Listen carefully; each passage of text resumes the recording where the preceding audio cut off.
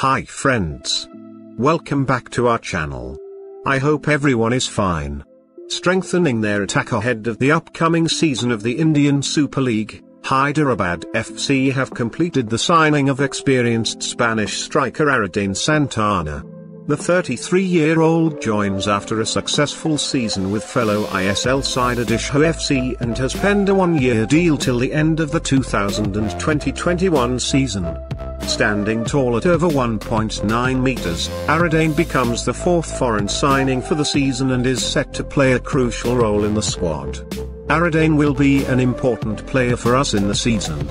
He is the typical striker, strong, a good header of the ball, holds up possession, someone with a good shot, and a hard worker.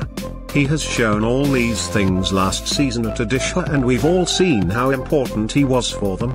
The good thing is that he knows Indian football and the ISL, so settling in won't be a hassle. His experience in Thailand will also help us, with the league set to take place in Goa, and we're very excited to have him, said Hyderabad FC head coach Manolo Marquez. The striker was in fine form for Aridane FC during their first season in the ISL during 2019-20, netting 9 goals and bagging 2 assists in his 14 appearances, before an injury cut short his time in India. Having recovered, Aridane returns to India with a renewed vigour, hungry for more.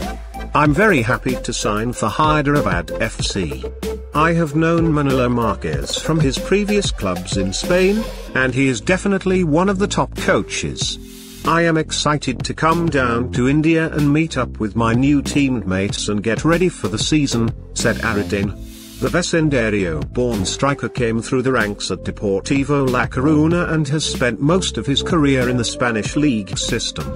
Having turned out for the likes of Deportivo B, Zaragoza B, Universidad de Las Palmas, 2010-11, Legans, 2011-12, Tenerife, 2011-15, Morans, 2015-16, Albacete, 2016-18, and Cultural Leonesa, 2018-19, in the Segunda and Segunda B. Aridane had his first overseas stint with Thai Premier League side Bangkok Glass in 2015.